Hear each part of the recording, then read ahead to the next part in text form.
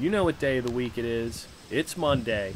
Today's topic is antique hat pin holders. Hat pins have a extremely long and varied history, all the way back to the 1400s, but we're going to be talking about the lifespan of the hat pin in the 1890s to the 1920s. Believe it or not, hat pins were even banned in the 1920s, but we'll talk about that later.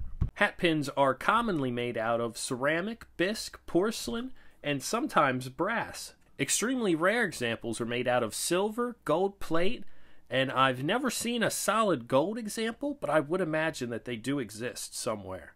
Just like all good antiques and collectibles, of course, we're going to have reproductions. If you look at the bottom of your hat pin holder and you see a quarter-sized hole, unfortunately, it's probably a reproduction. Or it could be a salt shaker. Most of the hat pin holders I've come across that have quarter-sized holes in the base tend to have this red china mark, which is always a sign of a reproduction. Sometimes you'll come across a reproduction that's made out of porcelain or bisque.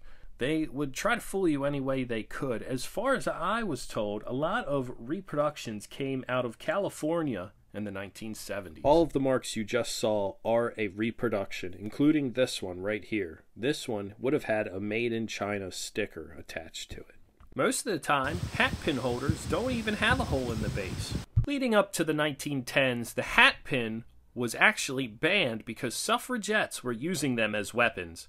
And if you think, oh, it's just a hat pin, well, these hat pins were around 8 to 16 inches long, or even longer. In one sense, if they were using the hat pin to defend themselves, it shouldn't have been banned.